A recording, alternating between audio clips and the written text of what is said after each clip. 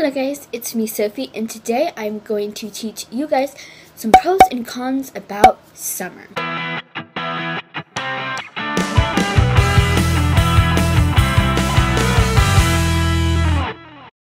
One con about summer is the heat.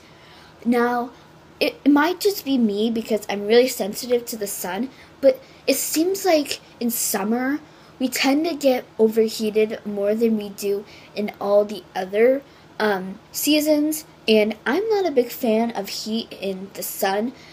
Even though I like to get tan and sunbathe, I just don't like how you can get headaches and all the other side effects of getting overheated. So the heat is definitely one for the cons list.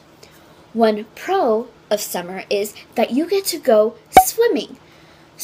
I like swimming just because it's so refreshing on a hot day, and me and my family go to Oceans of Fun, and they have tons of different water slides and different pools, and it's just amazing.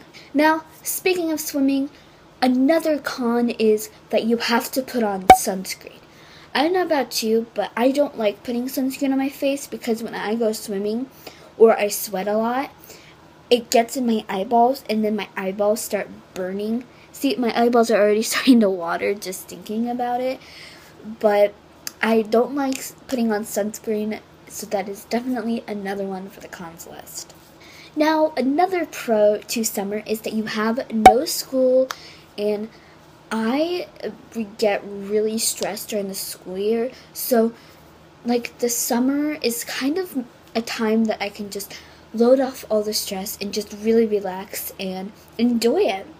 Now, the last con that I'm going to share with you guys today is the allergies, because I tend to get more of a runny nose and itchy eyes in the summer just because there's a lot of plants around and pollen, and it can sometimes trigger your allergies, so that is definitely another one for the cons list. And the last pro that I'm going to talk about today is just the sunny, nice days that are in summer.